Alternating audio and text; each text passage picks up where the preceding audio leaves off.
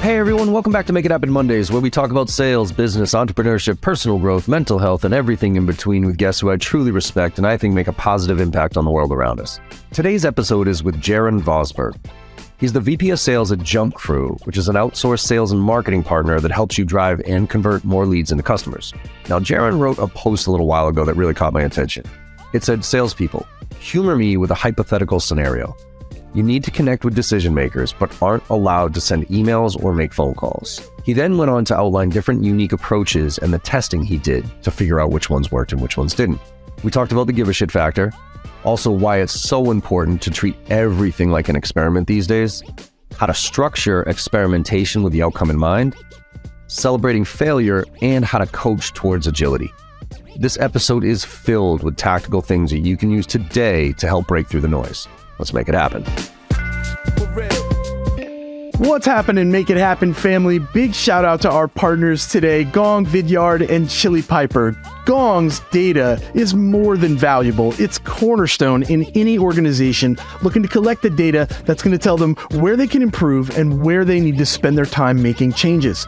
Vidyard makes it easy for people to use videos anywhere. No matter whether you're sending videos in email or on social media, posting them somewhere, or sending them in a DM, Vidyard has got you covered. Our friends at Chili Piper are so much fun to be around. They make it easy for people to get on your calendar. And every sales rep has got to have this function locked in. It's one of the most important things we can do as a seller. How can I get you on my calendar easily? Chili Piper can make that happen for you. Be sure that you're checking out all these great tools. And now let's pass it over to John to find out who's joining him today. See you soon, everybody. John, what's going on, my friend? How you been? Hey, I've been doing great, brother. How are you?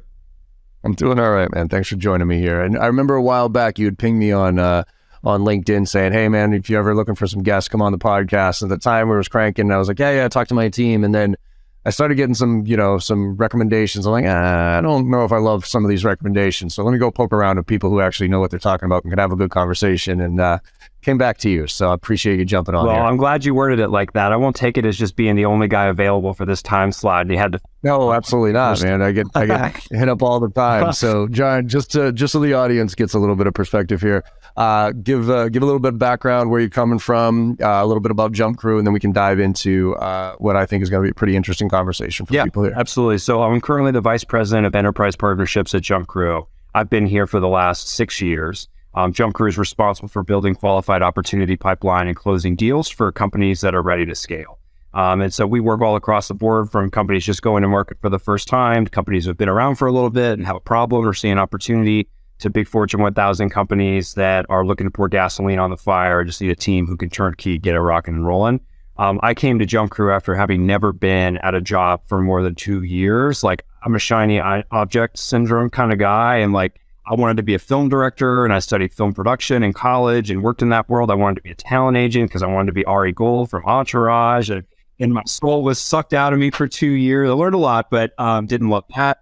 And then I pendulum swayed all the way over the other way, and I quit that job with no money in the bank and tried to build my own company that blended the things I was into at the time, which was electronic music and fitness and not being in front of a computer. So I built a audio-guided workout app that we bootstrapped, took to market, and had some success, and ended up sunsetting for a number of reasons.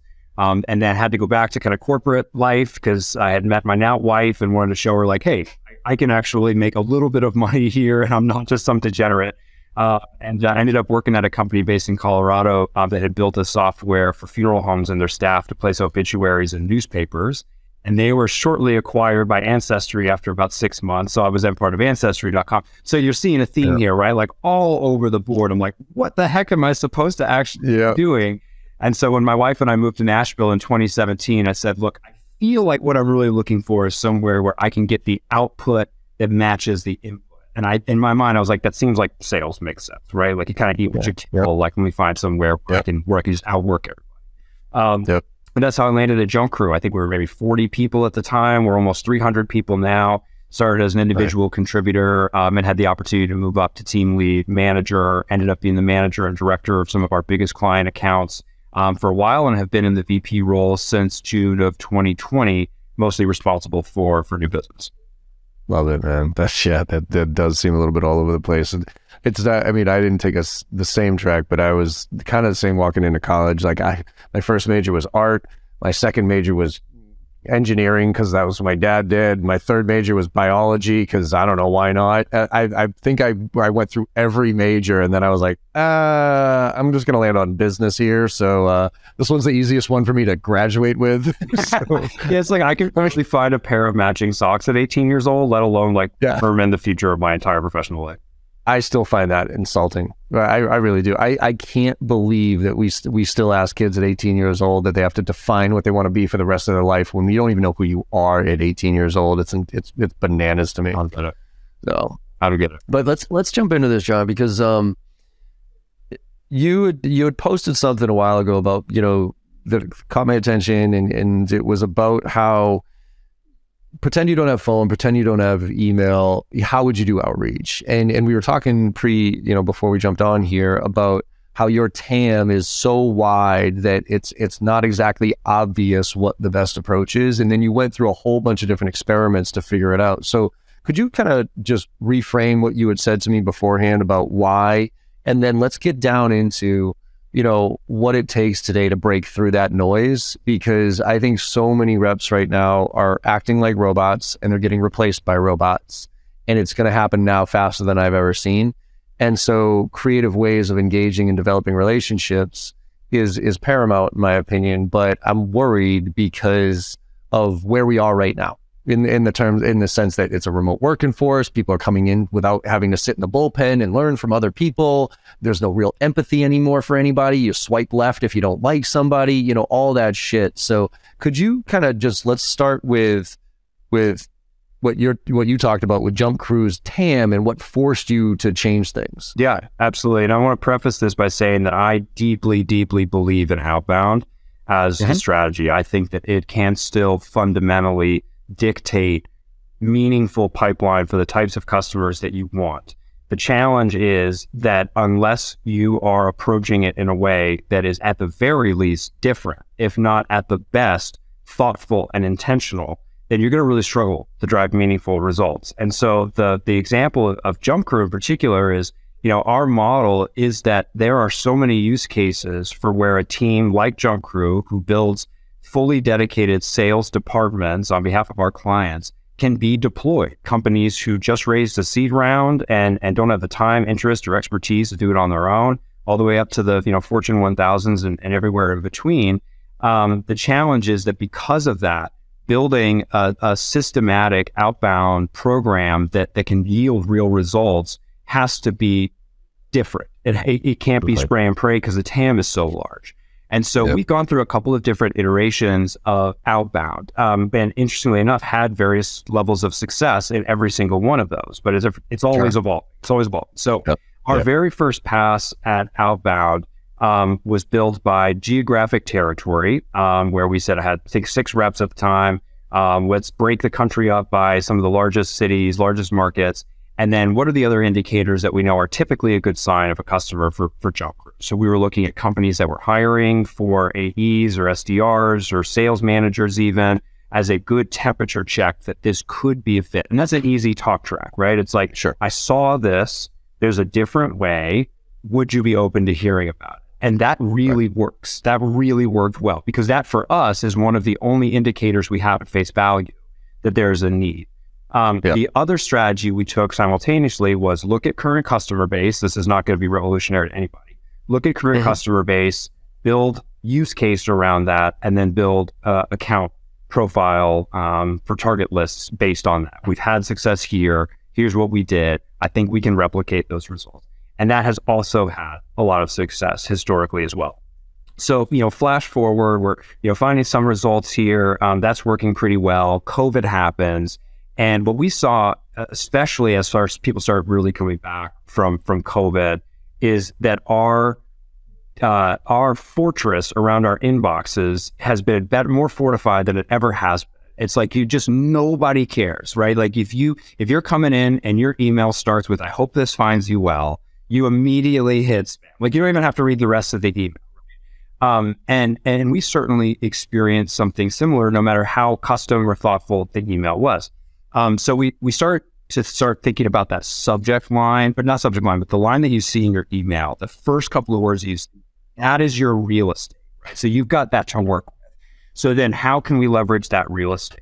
So our first pass at that was pulling something very specific to the prospect. So if I said something like, hey, John, I saw your post about something, right? That's going to get an open because it is personal to that person. Shows I did the work, right? And what this was laying the foundation for what we're eventually kind of moving into these days is pre-work. This idea of actually doing some work in advance to show why this connection makes any sense. Okay. That really started to work. We closed deals leading with that strategy. I read this, it spoke to me. Here's my interpretation of it. Hey, as a side note, I think there could be a good fit here. Okay. Can I pause there for a second? Because this is the line, what you explained there to me is the line between fake personalization and real personalization. Fake personalization, and I'm sure you get them just as much as I do, is, hey, John, personalized thing. I see you went to University of Maryland, right? And then it hard cuts to some piece of shit value proposition that I would have no fucking interest. I actually give you less points these days for faking personalization, like for doing lazy ass personalization without making it relevant. So how did you talk to your team about finding that thing? And then to your point, using a kind of a business case approach to it to say, hey, I saw that. And there's actually a reason I'm reaching out because of that, not just because that's the personalized piece I need to plug into my stupid template here to make sure that it shows on the first 10 lines. That's right. I like to think about it this way. If what you're using as personalization can be a variable field in your CRM, it doesn't count. It doesn't count. So if it's like a Crunchbase funding round or the university or the location or whatever. And so I was just looking because I pulled up this example of one that actually turned into a deal. And the beginning of the email says, I stumbled on your something blog and I binged, the wealth of insight. One of my favorite takeaways was the questions that you ask candidates in an interview. I'll definitely be adding what's the last book that you read to my list of interview questions. And I told him what my favorite book was. I was like, speaking of interviewing candidates, and I switched the tone to like, look, finding talent is tough. And then you got to build a team, you got to train the team, you got to manage the team. And that's a pain point that I know a lot of folks are having to struggle with, especially now. And that was the pivot that I used to then show the value prop of JumpCrew. And then, of course, the soft call to action at the end was, hey, if that resonates, let me know if there'd be any value to connect. Not do you have 15 minutes. And I've seen that number just keep getting shorter and shorter. People are like, if you have 7 minutes, dude, I know, exactly. That's amazing that they think that that's going to have any impact. It doesn't. Another hugely successful piece of this email structure has been the often forgotten PS. I love the PS as a tool because sometimes it draws the reader's eye all the way down to the bottom, right out of the gate. So if that PS, and I always make the PS something else personalized. This prospect said in that post that if someone doesn't do homework on me as a prospect, I'm not going to do anything. So I said, I hope this email fulfills your advice about doing a little homework. I'm trying to connect with you. I'll drop you a connection on LinkedIn. So like just bookending that whole thing and making it cohesive, right? And that prospect signed the deal about 60, 90 days later. So again, more validation that connecting the dots with personalization matters. Now that was 2019 when that deal happened. So a lot has changed, right? A lot has changed since then. I'll tell you a story about what really catapulted this concept for me is because I was a buyer. I was doing some research on a buyer intent tool, and I was doing some look around. I wanted more visibility to like who was on our website, and then I thought we could use that insight to then provide the sales team with some outbound guidance, right? Something to equip them. And so a couple of days later, I get a Slack from the salesperson at JumpCrew. He was like, "Hey, I've got a buddy who works at this company. He said somebody at JumpCrew was doing some digging. He wasn't sure who it was, but he thought it might be you." And I was like, "Oh, wow, that's kind of cool. Like, that's a good use case for the tool." So he emails me directly. I'm like, give him my email. And not only does he just email me directly, but he emails me like a whole breakdown. He's like, here's what I'm seeing. Here's how I think it would work. And this dude like did the work in advance. He gave me the playbook. And I said, hey, now, like, there's something there. And we signed up with that. We signed with that vendor. And so it's got me thinking a lot about like, what's the next phase? And I've got one other thing that I'm probably going to tie this all together. there's an Instagram account for dumb dudes like me called, I think, Friday Beers. And they take like these clips from movies and then they'll put different text over the clip of the movie so it has a slightly different meaning. And I was like, that's an interesting intersection of this type of content. It's visually engaging, it's unique, people can relate to it. And so the idea for us was, what's the next level of us innovating creatively in terms of outbound? If we weren't going to use email, we weren't going to use phone calls, what would we do? And so I posed that to the team as just a thought exercise.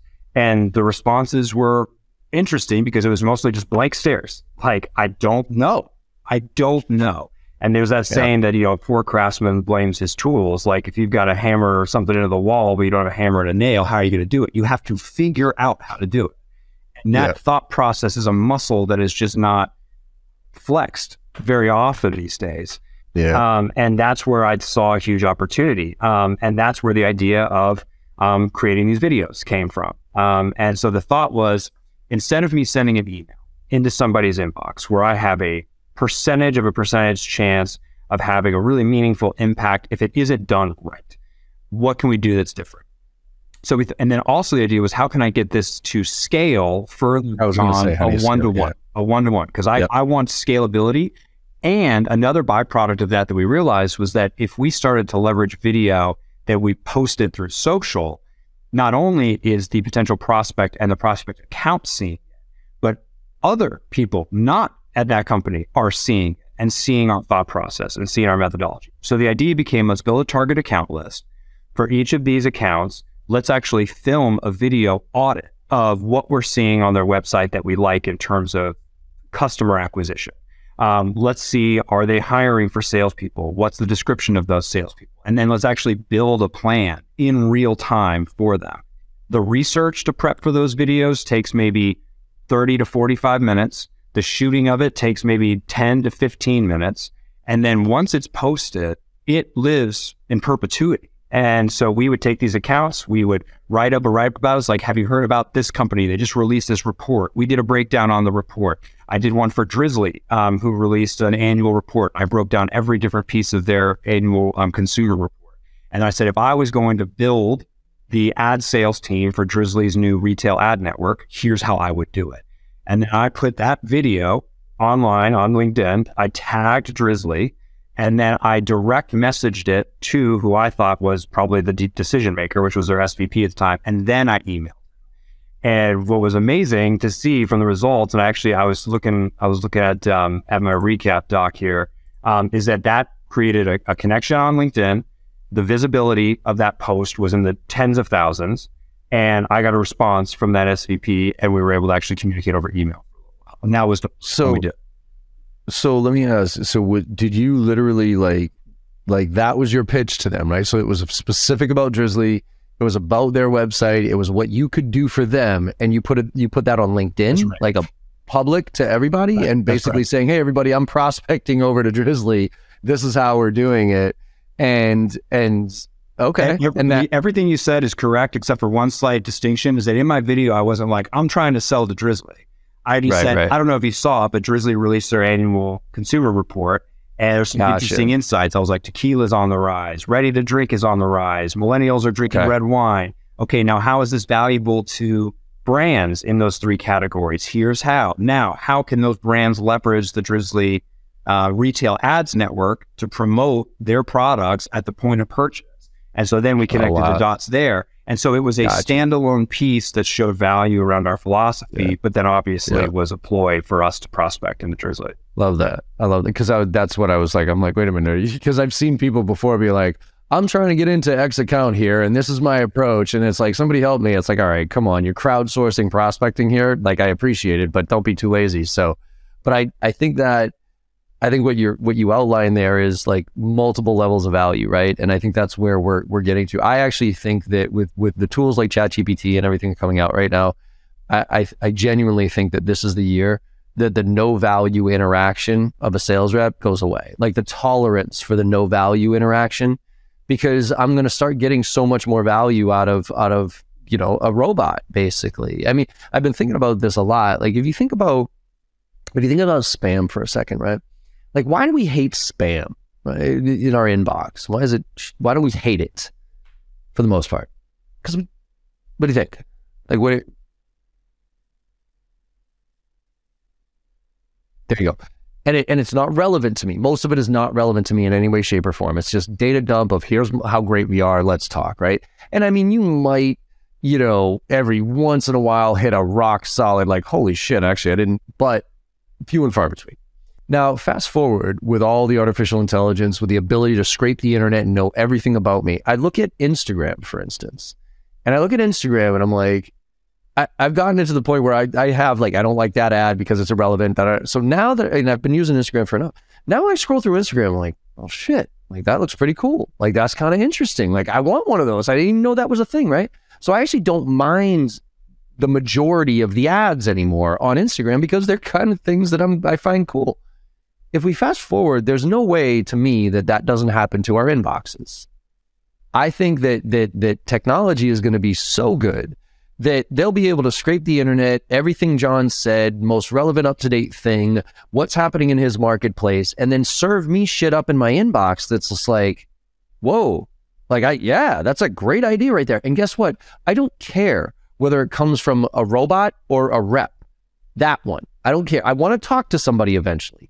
But the thing that shows up in my inbox, I don't really care. As long as it's relevant to me, as long as it's got something to, gets me to think about something.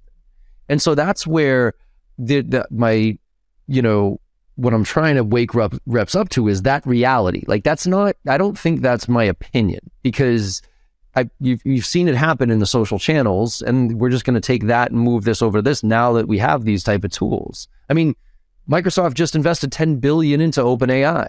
They own LinkedIn.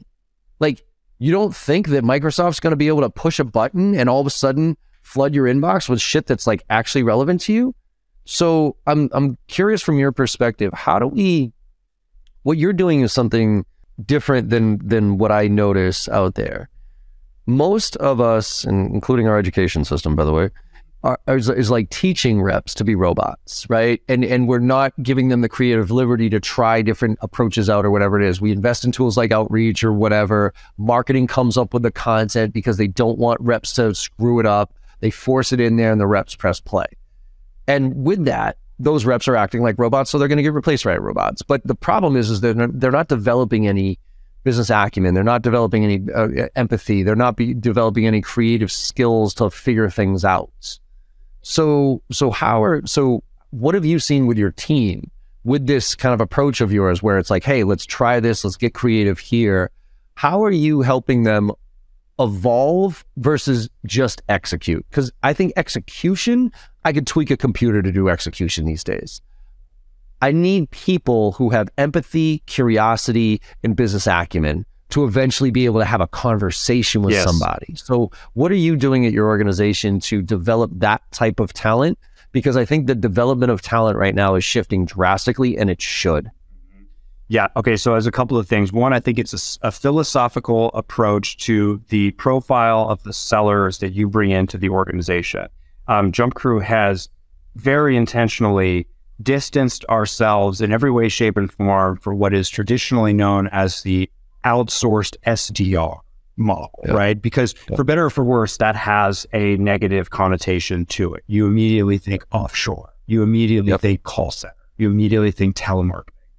And interestingly enough, a lot of the companies that I would say consider themselves in that category still leverage nearshore or offshore resources to keep costs low. And that's okay. That model can work, and that's fine. Since day one, JumpCrew's reps have been local. JumpCrew's reps have been fairly compensated by fair market value and uncapped commissions. JumpCrew reps have had expectations as to what they're actually going to be selling, because when they come into JumpCrew, they could be selling anything. They don't know what account it's going to be, until they're in the interview process, and we're connecting the dots with their experience and their temperament and the client, making sure that there's a good match there. And then when they're in the organization, there are some things that are always going to be static. And then those things that are static are, why is the product that we're selling valuable to the end user? And how does this client want that product to be represented in terms of their brand aesthetic, the messaging, like that all has to be consistent, right? So there has to be continuity there. we have to set the expectation with our clients that like, this has to be a laboratory. If you remember the scientific method from your 6th grade science presentation, like it was hypothesis, test, conclusion, right? Something to that effect. And so reps have to know, here are the guardrails. Guardrails are, this has to be the same. Everything else is up to you as the individual to bring ideas to the table on how best we can go about doing this. I'll give you an example. JumpCrew had a client where we were selling social media management, right? So this client could take on building content and actually managing the reporting, all those pieces. And we had a seller who was running with the talk track that we had developed in the first phase of this, running with it. And, the lead-in would be, hey, is there somebody who manages social media? Or, we're a company that helps with this, that, or the other. One day, this rep got off the phone and said, hey, I'm gonna try something a little bit different. Here's what I'm gonna try. And the rep said, I'm gonna try just picking a specific piece of content on that person's current Facebook page and seeing if I can figure out who was responsible for making that piece of content. Because I like it. Right? So next call he made, he said, hey, I have a kind of a strange question. I found this post that says this, that, or the other thing. It really resonated with me. Do you know who made this? Was this you? Was this somebody else on your team? And they're like, oh, well, that was John that made that. I was like, oh my gosh. Well, first of all, you guys have a gem in John. Second of all, is he available by any chance? Like, this is a huge shot in the dark, but like his work resonated with me. I had kind of a weird idea I wanted to run by him. And so he's leading with this really soft, very complimentary approach first, just to show I'm a human being, something specific about you spoke to me, and I just want to have a quick conversation. He did no sales pitch. He hasn't mentioned what company he's calling from. He hasn't mentioned why he's calling. And we actually played around with how long can you go in that call before you say where you're calling from, and it kind of became a game. And then when you got that person on the phone, then you're just talking about how great their work is. I remember we had a client, we saw an ad in a magazine, and we thought that the ad was awesome. It was genuinely really good. And we called and figured out who created that concept. And then we were in their office like a couple of weeks later and sold that deal. And so taking that slightly different approach is the margin where you can empower sellers to be themselves and to come up with new ideas. And so every week when we're reporting back to clients and we say, here's what we tried, here's how it went, good, bad, or otherwise, here's how we suggest we pivot, that you can't replicate with AI. Right. That's human intelligence. That's not artificial intelligence. And therein, I think, becomes the problem in the sense that that's not necessarily scalable. That's right. Because I call that the give a shit factor, right? It's like, and this is the exact, and people who've heard me on this podcast have heard me say this before, when Morgan came on board with me, he was doing great and we were creating cadences and he was going through and we got good results, but then they plateaued. And he was like, dude, I don't know what's going on. Like, I don't know why I'm not getting results. I feel like I should be getting better results based on what we're doing here. I go, Morgan, nothing's going to change. And so one thing does, and it's when you start giving a shit. And he's like, what? I go, look, I know you care about working here. I know you care about your job, but until you start genuinely giving a shit about the person on the other end of that email, the other end of that phone call, and thinking them as a person, like, your results aren't going to change. And that's what I tell my team. We have our, now, I got 4 other trainers and we all have our target lists, right? Top 25, whatever that is. And I told them, I go, I don't want you to just pick those top 25 based on basic demographic information, right? Just because they have sales reps and they're in these industries and whatever, that'll get you close, okay? But then I want you to go through each one of them and find a connection. And I don't mean to send an email here, like you'll send that later, but I want you to find a connection of why you personally want to work with that company. Because if you can find that connection, then it's real, then it's genuine. To your point, a robot can't replicate that because that's me. Like, me personally, I want to work with you, John, right? So it's this growth at all costs that this SaaS industry has been on for the past 10 years, right? And it's over automation, it's over templatized, it's over trying to fit everybody into a very specific box of very specific segments and all that stuff. And yeah, I think it scales to a certain degree. But now I feel like we're going to come to a reckoning here where you're not going to be able to grow like that as far as mass, customization or mass automation. And so I'm just kind of curious. I kind of hope it goes to what you're doing and what I believe is the right thing to do. But for me, how big is how big is JumpCrew? How many employees you got now? 400, you said? Wow. 251. Like for me, I could do it, right? Because I'm 20 people and I don't have VCs pushing down my back. I can say, no, we only want to go after the ones we want to go after. But I guess where's the middle ground for you as far as scale of really doing, what you need to get the numbers out there and personal and true connection personalization? What's that balance for you?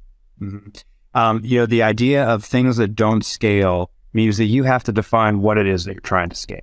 And I think that there's the default definition that scale means we're doing more faster, when in all actuality, I think you have to decide if you want to scale quantity or quality.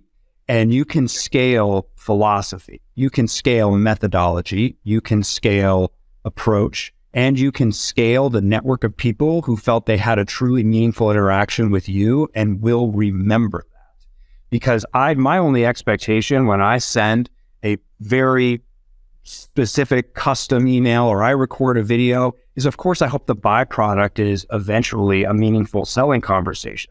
But I want people to see the name JumpCrew associated with deep, thoughtful work that was personalized and have them say, wow, that was refreshing. And that's what we believe in.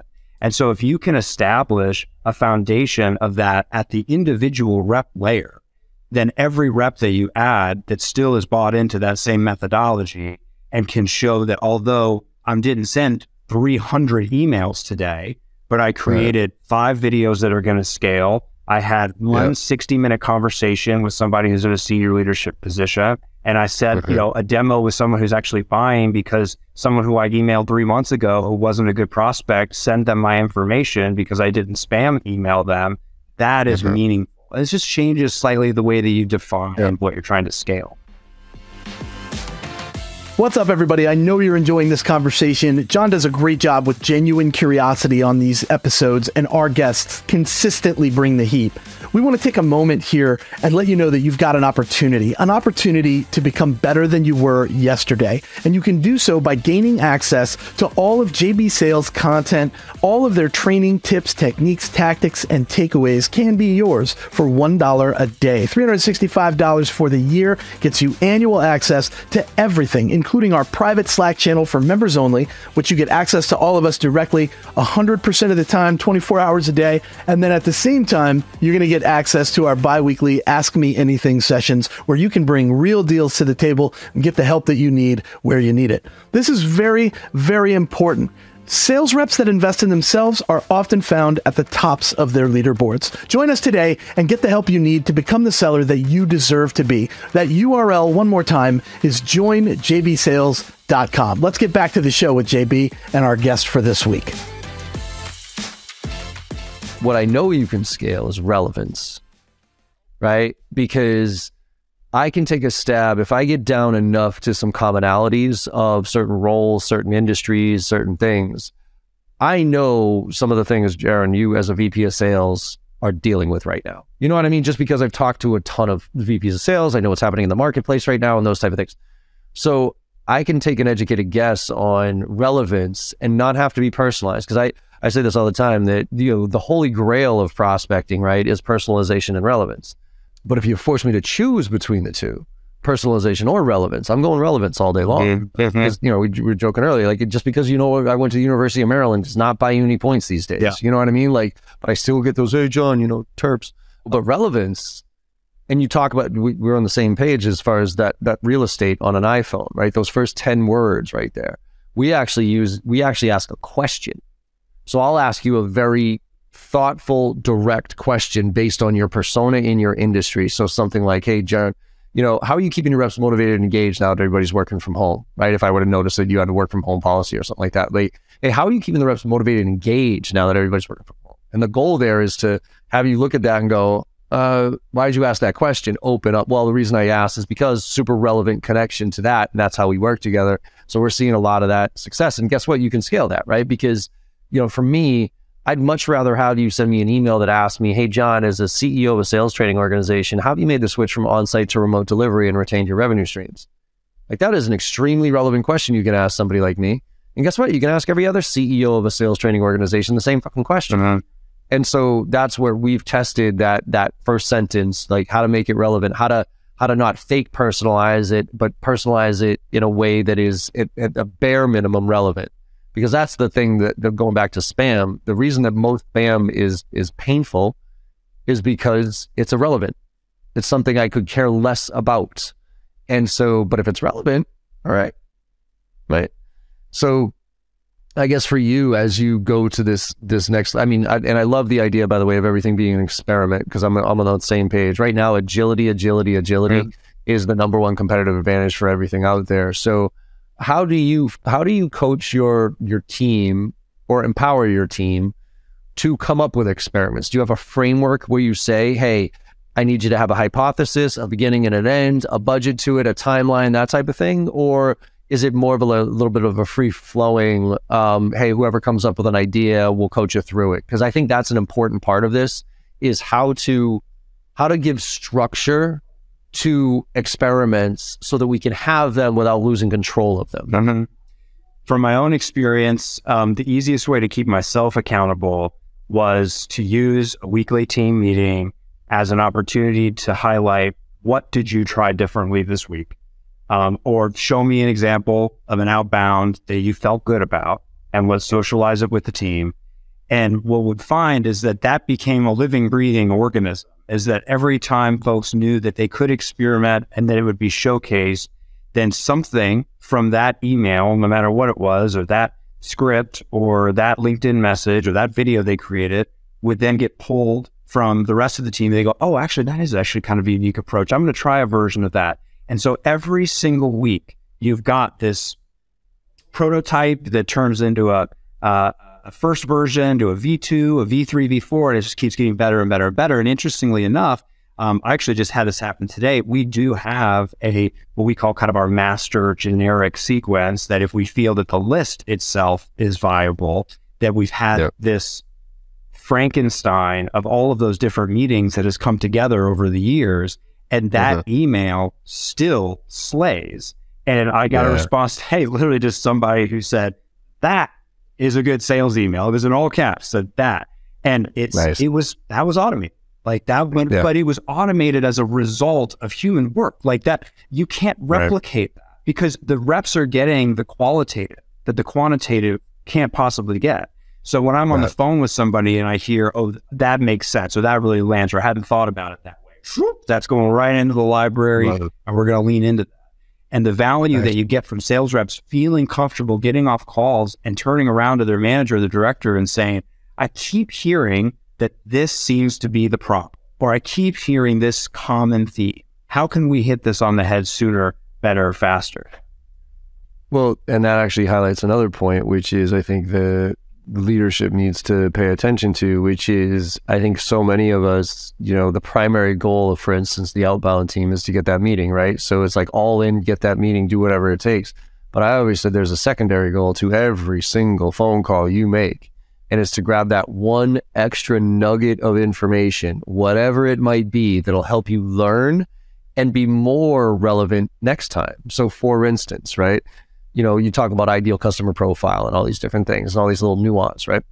Like part of our, yes, we have this many employees in this industries, whatever, but we also have stuff like what technology they use, right? So if you're using SalesLoft, Outreach, Salesforce, Gong, Chorus, all these tools, right? Like we know those tools and we work really well with them.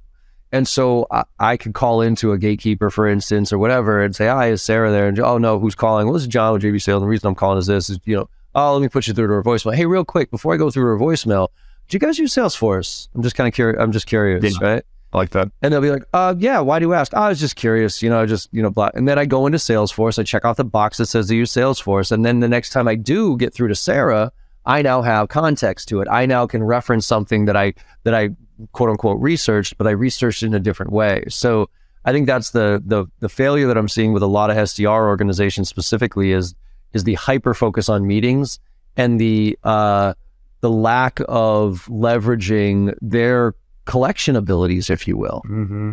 Yeah. For insight. Yeah, absolutely. And that is a training responsibility. That is a CRM responsibility. That is a accountability responsibility from leadership to be able to enforce and empower that activity and behavior. And then, I was actually just thinking, kind of while you're talking about that, there's a direct correlation between the scale of the organization to which you are prospecting into and the necessity for scale of your unique message. Meaning, if I wanted Microsoft as a client, I could spend days unpacking their whole org structure and trying to figure out who the exact person is. But if I created one of those videos and it was thoughtful about Microsoft and the opportunity I saw, whatever it may be, the likelihood that that's going to saturate into the little nooks and crannies of an organization that is otherwise pretty difficult to prospect into are much higher.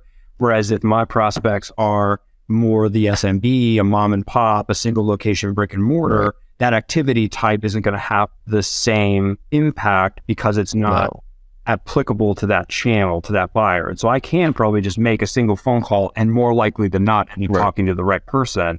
And so it just, it changes the approach. So, you kind of think about it as like a sideways little funnel. The bigger the organization, the more your message is going to have to scale to get any chance of visibility. Yeah, and I think that's we always tier out our accounts, right? You got your good ones, your average ones, and your shitty ones, and that to me is their approach. Like the good ones, those are the ones you take your tailored approach to. Those are the ones you spend time doing homework on, and then the small ones, like that's where you kind of have to do volume. It doesn't make sense to personalize every email to a SMB audience, right? So how do you encourage, or what's your philosophy on with this experiment model that you have of trying things out on a regular basis? What's your encouragement or disencouragement of failure, and how do you approach it?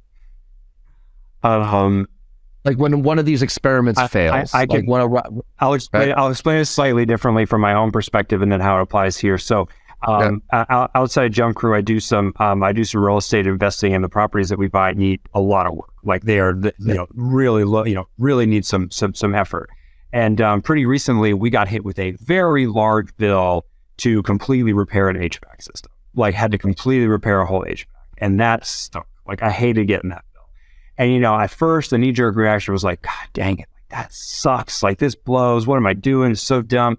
And then I had a brief moment of clarity, and I told my wife, I was like, this is one of those moments that somebody who eventually becomes an expert at doing this has to go through to ultimately become an expert. You have to experience this moment so that next time like, hey, maybe the next property, I will want to buy something that has a new HVAC in it. Like, and I can't get better unless I felt that pain. And so I think that directly applies into that experimentation mindset. I remember us trying to really get creative, and I had one of my reps was writing poems. He was writing like custom poems, like haikus, and they were good. I was sitting there laughing my ass off, how creative and fun they were. I remember him doing one he was prospecting into weed maps, and he was using all of these different strains, and it was hilarious. You know how many responses we got to those? Zero responses. And so he could take a couple different, passive reaction at it. He could say, what a waste of time that was. Like, I'm terrible at my job, whatever. I said, look, you just created a little library of hilarious content. I said, go turn that into a LinkedIn post. Totally. All of those in, anonymize the prospect, and put your entire now anthology, your chronicles of your poems. Like you just wrote a book, dude. That's amazing, and people are gonna love that. And you now know that maybe that's not the best way to go about it, but you flex that muscle so much that it's just going to become part of your DNA now. And I think that's right. So I'm all about failure as long as you learn from it. And that's why I encourage, everybody when I do trainings, I talk about A/B split test everything. Because, and the basic example here is if you make 50 dials in a day, right? So let's just use the cold call example. If you make 50 dials and you get no meetings, it's a shitty day, it's demoralizing. You go home questioning why the fuck you got into this profession in the first place and everything else. But if you make 50 dials and you split them up and you do 25 and 25, right? And you test each message to a similar profile group. So you're actually looking at, you're not just dialing for dollars for anybody that's in your database, but you're calling, for instance, every VP of sales in SaaS, right? I'm going to call 25 dials with this approach and 25 dials with this approach. Even if you still get no meetings, to me, that's a good day because you just figured out 2 approaches that don't work. And tomorrow you'll find, and the more things you find that don't work get you closer to something that does. So I guess the question though is, and you're closer to it than I am, is, I think a lot of and maybe I'm talking like my dad at this point, but I feel like feedback these days is hard to come by as far as you have most of this generation that I've come across is like they don't take feedback well. They don't know how to get feedback and they're afraid to fail. And I think this goes back to your hiring profile, but do you see this in your hiring and what's out there? And how do you test for somebody who is, in your interview process, if you will, who's coachable, who knows, who likes feedback and those type of things? Because I'm finding it rare these days that it's welcome. Let's put it that way. Yeah, I can't say I have a silver bullet by any means. I don't have a playbook of how to perfectly hit that every single time, but certainly in the interview process, things I'm looking to hear are, I like to hear folks who have tried to do something on their own, even if it was something simple. I remember a rep that he said that he does, when you do shoe cobbler, he was a cobbler as a hobby, right? He literally put shoes together. And I'm thinking, wow, that's A, fascinating, B, it's unique, C, it takes a combination of, thriftiness and manufacturing and patience and all of that. That is a soft skill indicator for me. I mean, there's the kind of cliche interview questions like, tell me about a time where you failed and all that. You may get some lip service in those answers, but directionally, I think that gets you there. I think as sellers too, this is a pretty objective performance-based role. And so there's got to be there's just this pressure. It's I have to produce the result and I don't have time to test. I got to find results quickly. And so finding that balance is an art and a science. Again, I don't have a playbook for it, but I think that an organization and something that I'm very proud of at JumpCrew that can foster experimentation with the end result in mind, not at the expense of driving outcome, but knowing that as long as we're sticking to some of those static elements that we know are true, and as long as we're empowering a sales team with as accurate and specific and intentional a list of accounts as we possibly can, and they know the guardrails of, what's appropriate and what's not, encourage them to play around. I like your methodology. We're saying let's create, 3 or 4 different sequences where the static stuff is the same, but let's play around playfulness, creative, corporate-y, let's see if one of these resonates, because we know a constant in this experiment is the prospect profile is basically the same. And so that JumpCrew believes that through our clients see that, they see that they think that what they come to us is just for the sales, the sales, right? And of course, that's what they're going to, what they'll eventually get. But finding 1,000 ways how not to do something means that they then have a playbook at the end of the day that they can use in perpetuity. And it takes experimentation to get there. And we have to be the champions of that from the rep up. Yeah. And I think that to your point of balancing results and experimenting, it's just fail fast. You know what I mean? And it's not like a 3-month cycle that we're running this experiment through. It's I tell people right now that, look, I don't know about you, but I can't see past next week at this point, but I definitely can't see past Q1. You can't tell, there's not a leader out there that can tell me with confidence that, Q1, we're bottoming out on this, recession here, and it's definitely going to go back to Q2. Q2, we're going to be okay. Nobody can say that, right? Because who knows? I mean, ChatGPT 4 is coming out, and we might all be replaced, for crying out, or 5 is coming out. We might all be replaced, whatever. So right now, agility, experimentation, fail fast, move. And I don't know, the challenge though, and we'll finish on this, is it sounds like you are cut from a similar cloth as me, is I actually enjoy chaos.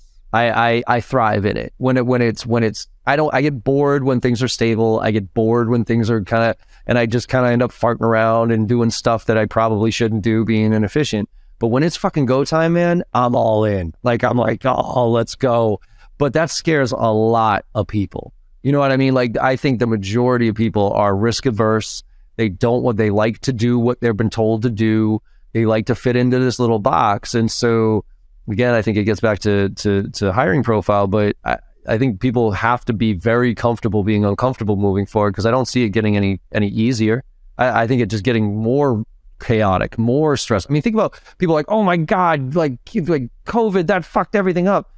You know how much shit has happened since COVID that's been fucked up? Like massive amounts of shit since COVID have been fucked up. And it's only been 3 years, for crying out loud. It's just going to get weirder. So can you coach to adaptability? It's a good question. I don't know. It's a good rhetorical. I don't know if you can. You know, I think that it comes down to some people need to be cut from that cloth, and you have to be able to identify that. I don't know if you can coach it. I think people can evolve into it. I don't know what the framework is for coaching it, but I certainly do believe that if for no other reason than for the catharsis of just doing something different to blow off steam, like in a responsibility in sales where if you aren't doing that, like it can feel like Groundhog's Day every day. Like that is a release valve for sellers to say, the very least, blow off some steam by just trying something unique to you. We had an AE who was great at ukulele. I said, write a song. And he recorded a song on a ukulele and sent it out. We made a whole video about it for JumpCrew Corporate. Like, put those people up to be their best selves, and at the very least let them, you know, release the valve, but at the very best have some meaningful connections from it. Yeah, and I think that's you just got to get back to having some fun with this, man. I think people take this shit too seriously. I really do. Like, people are like, oh, you know, cold calling. I'm like, what's the fucking worst thing that could happen to you on a cold call? They hang up on you. Shut up. Get on the phones. Yeah. like have some fun. Stop being a robot. Absolutely, man. Awesome, man. Well, let's tie this up, but I appreciate this conversation. Why don't you, John, tell people where they can find out more information about you, about what you're working on, JumpCrew, and everything else. Yeah, definitely. So you can check me out on LinkedIn, JumpCrew's www.jumpcrew.com. You can look at some of the other interviews that I've done and some information about me at jarronvosberg.com. I'm relatively active on LinkedIn, and I'm always happy to blow off some steam with some other sales folks if they want to get anything off their chest. Love it. And for those of you listening, it's Jarron, Jarron Vosburg, Vosburg. And it's JumpCrew, all one word. Check him out. Go see what he's up to. He's doing some cool creative shit out there. And Jarron, thanks for coming on, man. I really appreciate it. This was a fun conversation. It's been a blast. Thanks, Joe. Absolutely. And everybody else out there listening, as I always say, go out there and make somebody smile today, because no matter how bad your day went or you think it's going, you make somebody smile today and you know you had a good day, and the world needs a lot more of that right now. So thank you all very much, and I'll see you on the other side. Thank you so much for your time today and listening to the podcast. I hope you enjoyed the conversation as much as I did. With your support and our incredible guests, we're one of the top sales podcasts in the industry with over 1 million downloads, and I can't thank you enough. To keep the momentum going, if you could go to your favorite podcast platform and leave us a 5-star review, I would greatly appreciate it. In return, I will answer any question that you have on Instagram. Hit me up there at John M as in Michael Barrows with a video question or a DM, and I will get right back to you, I promise. And last but not least, if you're looking for training, I'm adjusting my training approach this year, and I'm actually going to be delivering training to the masses. I'll be delivering live training the first and second week of every single month with our 2 marquee courses, Filling the Funnel and Driving to Close, to anybody who wants to join, and it includes membership in our on-demand platform with weekly AMAs. So you can go to jbarrows.com/open to check out the details. Thanks again, and have a great day.